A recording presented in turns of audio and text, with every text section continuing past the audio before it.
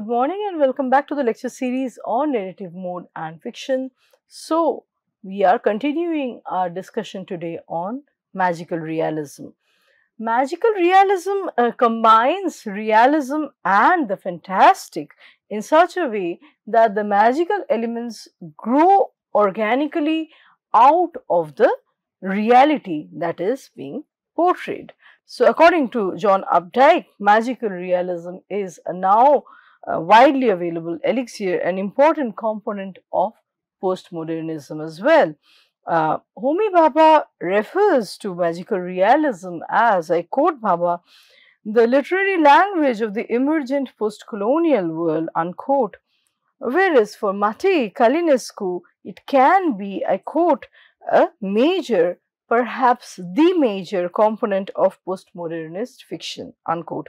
Latin American authors have frequently read this genre of magical realism as a tool of political subversion. Salman Rushdie's Midnight's Children exemplifies this mode of magical realism. It's not set in Latin America. It's talking about the juxtaposition of the magical and the real and the wonder that emerges out of this kind of mishmash.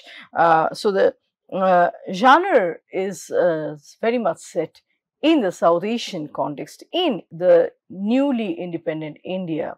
And through etching telepathic and marvelous connections and shuffling and reshuffling predestined meanings, Rushdie redefines the post-colonial Indian nation as a magically imagined community. So this is very much in tandem with what we have read in Benedict Anderson's notion of imagined communities, that he wants to argue a nation is. This is very much present in Salman Rushdie's Midnight's Children. Wendy B. Faris would note that the seed of Shehrazade's Children underlines and informs the postmodern conditions that are available, that inform Midnight's Children. So, we also see that in 1001 Arabian Nights or Persian Nights, there is this tendency of, story leading to story, the complex narration that we have. Shehrazade, the central character, is a popular paradigm of the high modernist narrator who is completely exhausted and threatened by death, but still trying to be inventive, trying to be clever and creative. Shehrazade represents the cause of all virgins across time and space, whom the father is sending to King Shahryar, King Shahryar being a man who wants to assuage his disillusionment at his wife's infidelity by sleeping with a new woman every night and then putting her to death in the morning. So, Shehrazade, as a way of deferring her death, in a very Derridian sense, deferring the final meaning, deferring any final decision, begins to tell stories to the king, stories that are embedded in each other. So, the king has to wait until the next night in order to hear the end of a tale. A tale always ends midway when the dawn is about to break. So, and by the time it's next morning already, Shehrazade has embedded one story into another. So, this story is not complete without knowing the next one. The king cannot bear to kill her because he is genuinely curious. He has got a hang of listening to Shehrazade's stories, and this way we see Shehrazade surviving for 1001 nights. By this time, she has given birth to 3 children, and at this point, she confronts the king. After 3 years have elapsed, she tells the king, about her situation, and then he relents, he gives up his disillusionment and the associated punishment. So we see Sherazade survives by being clever. Shehrazade's clever style of spinning yarn of tales harkens back Julia Kristova's notion of language as the ultimate fetish, yet also something that is constantly slipping away, a temporary, slippery zone that language is, and yet something that is indispensable and a life preserver, and something that constantly covers the lack which is inherent in our relation with the death and the abject. So, language as a way of deferring the final meaning that we must meet, that human conditions must meet, which is death. And Sherazade very cleverly tries to dodge, tries to, push her death away by yet another day. This is, symptomatic of the condition of the high modernist narrator. Narration enables, facilitates, and informs individual survival, the narrator's survival. So, in their embedded structure and growing out of one another and continuing till 1001 Nights, Shehrazade's tales point to the autogenerative nature of fictions and even that of the language, a characteristic that is progressively made more explicit in the post-Joycean age. So, a characteristic that is progressively made more explicit in the post-Joycean age. In Shehrazade's tales, just like in James Joyce's Finnegan's Wake, language takes on magical properties in order to light up the nights that are verging on nightmares in which they are told.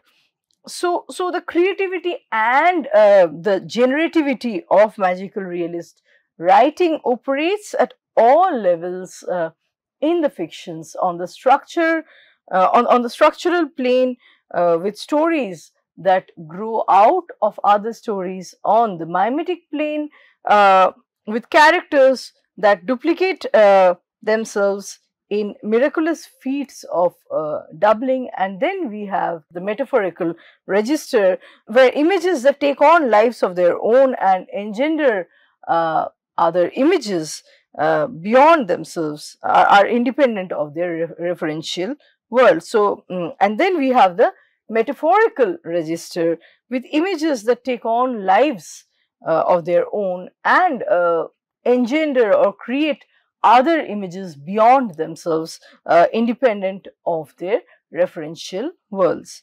So, some of the important postmodern artwork that are considered as magical realist works include, but are not limited to, Gabriel Garcia Marquez's 100 Years of Solitude, Milan Kundera's The Book of Laughter and Forgetting, Salman Rushdie's Midnight's Children, Robert Pinget's That Voice, Carlos Fuentes's Distant Relations, D.M. Thomas's The White Hotel,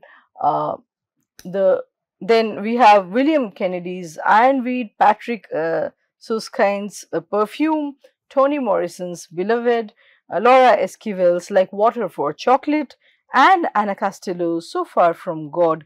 So, other precursors and contemporaries that one may recall in the context of magical realism, that is, are Gogol, Kafka, Borges, Carpentier, Paz, Cortázar, Calvino, Wilson Harris, Allende, and Ben Okri.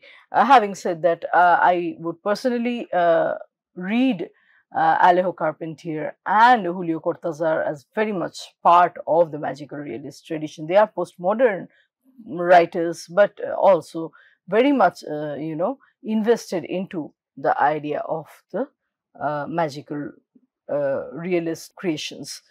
So, let's look at the primary characteristics of magical realist fiction. So, the first thing that comes to mind when talking about the magical realist fiction is that the text contains an irreducible element of magic, something one cannot explain according to the laws of the universe as one knows them. So, in terms of the text, magical things really do happen. So, for example, in Distant Relations, we have young Victor and Andre that really become a twin fetus floating in a pool. In 100 years of solitude, we have Remedios, the beauty really ascend heavenward. And in Perfume, we have Granule really distill a human scent from the bodies of virgins. So then in Ironweed, we have Francis Fellon's Dead Enemies really do hopping on the trolley that he's riding and speaking to him. So the irreducible elements in an existential fashion keep sticking out and reminding that they do exist. The magical does exist. When seen from the perspective of these elements themselves, so there, when seen from the perspectives of these elements themselves, there are remnants of existential anguish at an that we see in this this interface between the magic and the real. For the magical elements, the anguish comes from having space in this uncooptable world, which is tempered, and their anguish is tempered by a more playful mood of surrealism. So, when we see from the perspective of these magical elements, there are remnants of existential anguish that emerges because of this uncooptable world, how the magic can sit on the real, how do they interface, and this lack of compatibility between the two is tempered by a more playful mood of surrealism. So, as an example, in So Far From God, Anna Castillo confirms the irreducible nature of a dead person's reappearance by verifying her sighting from several people. And I quote, Esperanza was also occasionally seen. Yes, seen not only by La Loca, but also by Domingo, who saw her from the front window. And once, although she had thought at first it was a dream, Esperanza came and lay down next to her mother. Unquote. So, like the fleeting and momentary metaphors that repeatedly call attention to themselves as metaphors, metaphoric presences, and thus remain partially unassimilated within the texture of the real narrative. The magic in these texts refuse to be assimilated into the mundaneness. They do not completely diffuse and merge with the mundane world. The magic also exists symbolically in a foreign textual culture and setting as a disturbing element, something that the people are not used to, not habituated with, something that cannot be foisted smoothly into the realism of that particular culture. So, irreducible magic often means disrupting the ordinary logic of cause and effect. Let's take the example of Midnight's Children. Salim's claims in Midnight's Children that he caused this or that historical event by singing a song, by moving a paper pot on a dining table, is a similar logical reversal where ordinary logic do not apply. So, Melchiades's manuscript turns out to be a prediction rather than just a recording of events. in 100 years of solitude.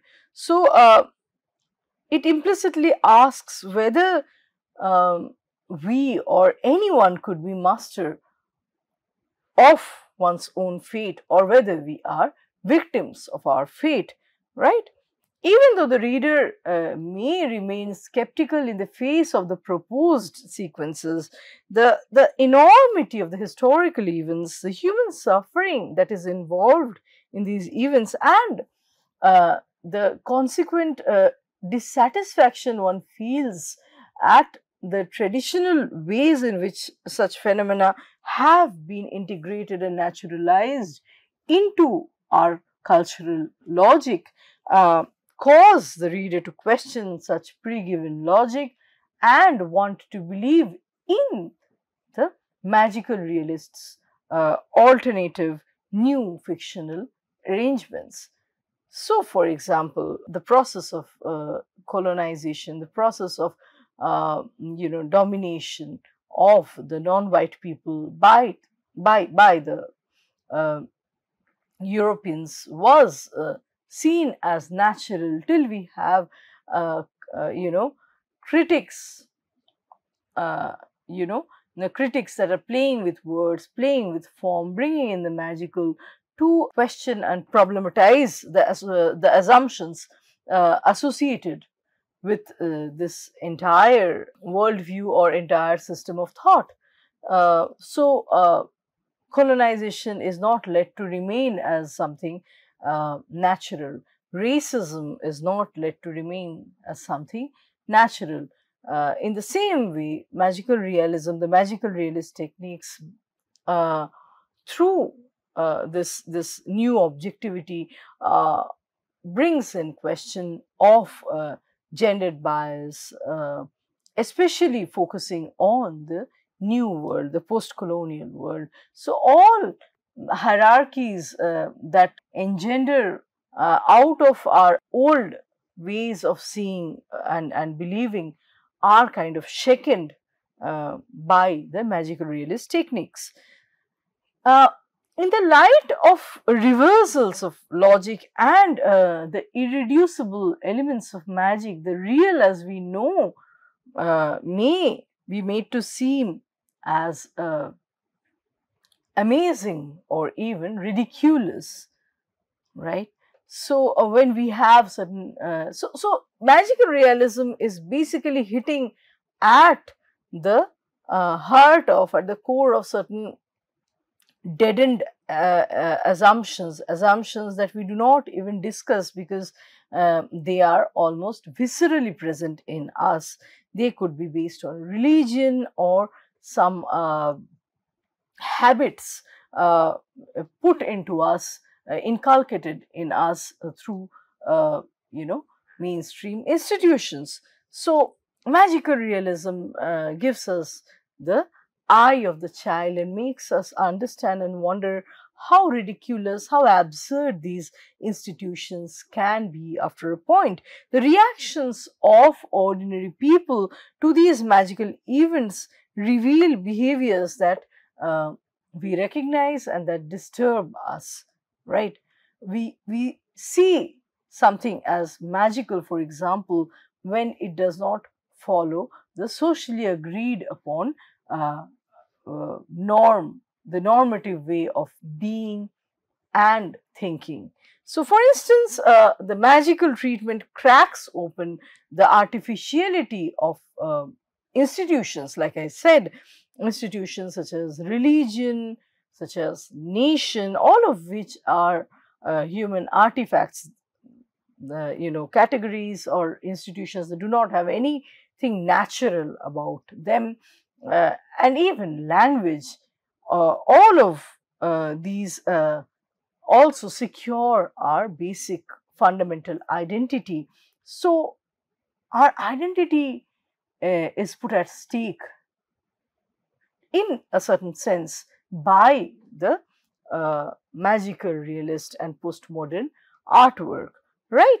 So, we are rereading our institutions, we are reconsidering our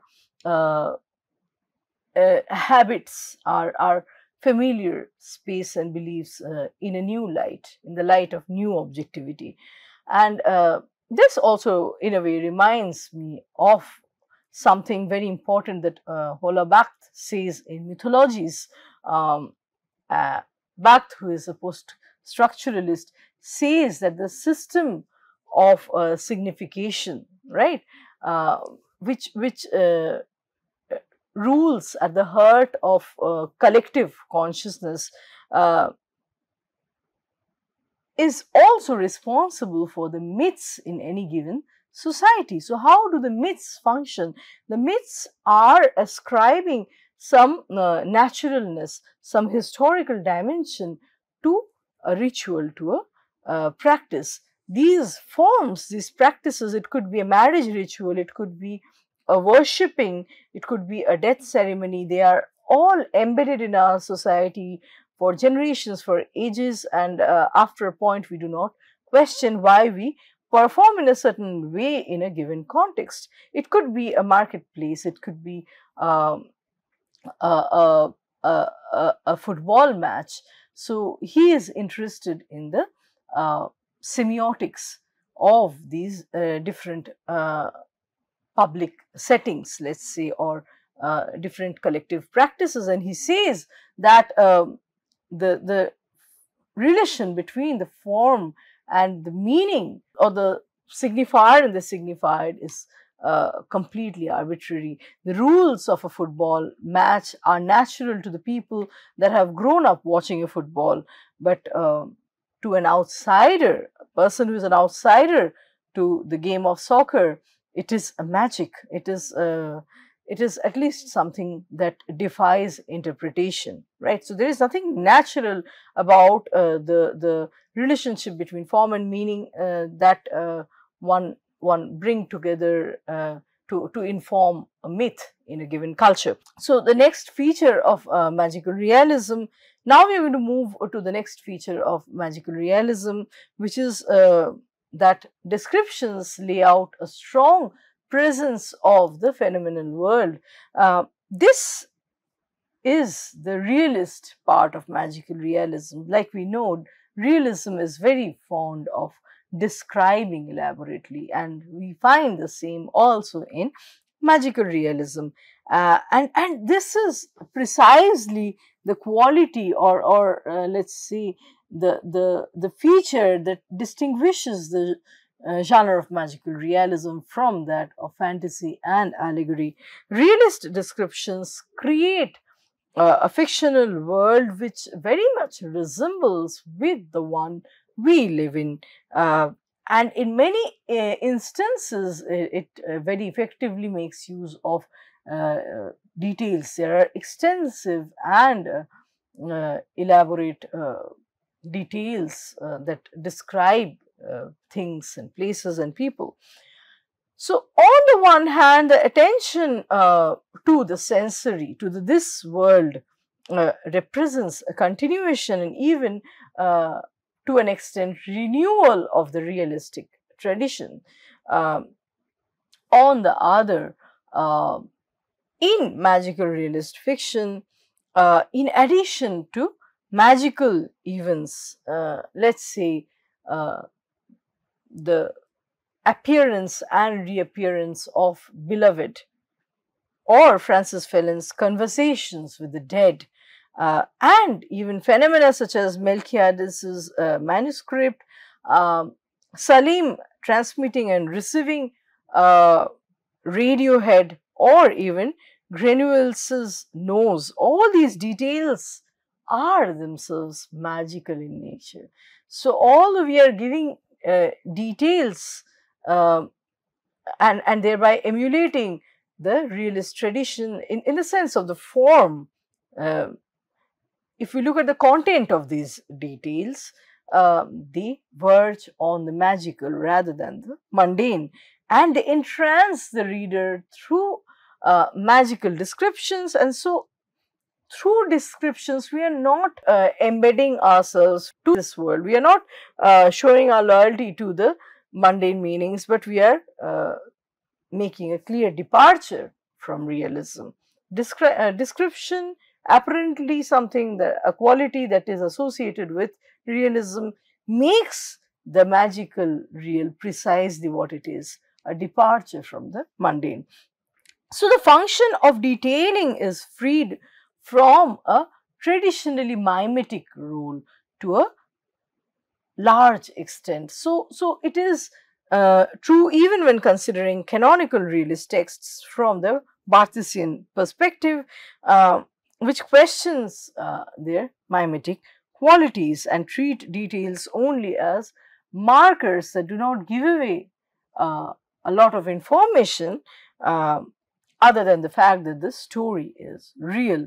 Even from the understanding of the realist text in the Barthesian sense, we see that the magical details can serve as markers which are premised on completely opposite intentions and opposite directions, signaling that the details are taking us in the domain of the imaginary. So, for example, Gabriel Garcia Marquez's rewriting of the history of Latin America in the fictional town of Macondo, including a massacre that has been elided from the public record, from the formal history. Now, that's where magical realism comes from. The opening of Milan Kundera's The Book of Laughter and Forgetting, which restores a man airbrushed out of history by party doctrine. And in all these examples, so in all these instances, um, some of the elements of magical realism uh, do draw on the mythical components, although they are not one and the same. The combination of myth and magic implies so eternal mythic truths or historical events are what make up our collective memory. Like I said, the myths that appear as history, they are part of they are essential components of the collective consciousness of a given society. Formation of histories in so formation of histories can also include magic and wisdom, folk wisdom, local hearsays, uh, adages, and the wise sayings. For example, events told from Ursula's or Melchiades's point of view that we find in 100 Years of Solitude, right? So history is not only about facts, but it is enmeshed in magic. It brings in qualities of uh, mm, you know wise sayings and truisms and maxims too. So history is the weight that ties the balloon of magic to this world. So once we add a historical dimension, the magic is prevented from taking off, and it in a way warns against too great a lightness of magical being, that both Fuentes and Kundera include dangerous sets of floating angels in their novels. So history is the weight that keeps the balloon of magic from taking off. It tethers the balloon of magic to the this worldly conditions, as if to warn against too great a lightness of uh, magical being. We see both Fuentes and Milan Kundera include dangerous sets of floating angels in their novels. We see in the Book of Laughter and Forgetting these angels holding hands and dancing in a ring, and not everyone can participate in that circular dance movement. It goes on to represent that kind of lightness, dangerous lightness that does not have a historical dimension to it, goes on to become a kind of lightness of ahistorical irresponsibility, something that has no coordinates whatsoever with what uh, common people can identify with. So, magic not alone, but magic wedded to reality. So, the ahistorical and dangerously unanchored position is symbolized through the twin fetus at the end of Fuentes's novel Distant Relations, which are a remainder of old Heredia's desire to create an angel that is purely a magical or a fantastic category. And the fetus floats, I quote from the book, with a placidity that repudiates all past, all history, all repentance, unquote. Historical anchoring is well demonstrated in what John Foster calls as felt history, right? Where the characters can experience the historical forces with their body, with all their senses and all their sensibilities. So, this phenomenon is exaggerated and particularized in magical realist fiction. Some examples uh, could be uh, the coincidence of Salim's birth with that of the birth of the independent nation of India. Lisa's pains that anticipate her death at Babiyar, Granuel's magical nose that is born from the smells of Renaissance Europe, and the division of Fuentes's characters between Latin America and Europe. Right, the characters are divided to represent the Latin America and Europe. So the material world is present in all of magical realism's detailed and concrete variety, as it is in the case of a realist work, but with some differences. One of them being that the objects may take on their own lives and their own destiny, and thereby become magical, proceeding beyond both descriptions and beyond familiar references. So, in 100 Years of Solitude, the yellow butterflies that appear in Mauricio, Babylonia, and the basket in which Salim travels from Bangladesh to Bombay in Midnight's Children, the shiny spherical object that young Victor Heredia finds at the ruins of Xochicalco in Distant Relations, even the doors that open at Philippe's touch in Fuentes's novel Aura, all of these are examples of magical objects that take on their own life in the narrative, and they follow their own destiny. They have a spirit of their own. They are not, after a point, being guided by the author or the narrator. The materiality extends to the word objects that play as metaphors, and these word objects take on a special kind of textual life. They become very three-dimensional after a point where the narrative has arrived, and they keep appearing and reappearing again and again in the narrative until the weight of their verbal reality becomes more than their referential function. They are no longer only verbal reality, they signify, they allude to more. So, Salim's spittoon and the sheet through which Adam Aziz in Midnight's Children examines his future wife Naseem tend to function as magical objects, and even the tick on the tree branch that we find in perfume, even the recurring roses, breasts, hotels, and hair that keep coming in the narrative of the White Hotel. These are all examples of magical objects. So, magical realism comprises the part of surrealism that could be written down.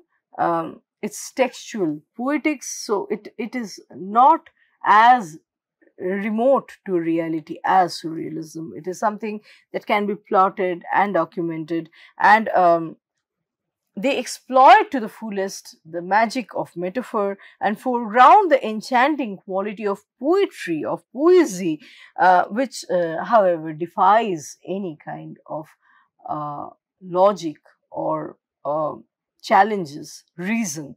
So, in taking poetics of defamiliarization to its extreme, uh, one could say that magical realism is the progenitor. The it carries the it significantly carries the legacy of surrealism.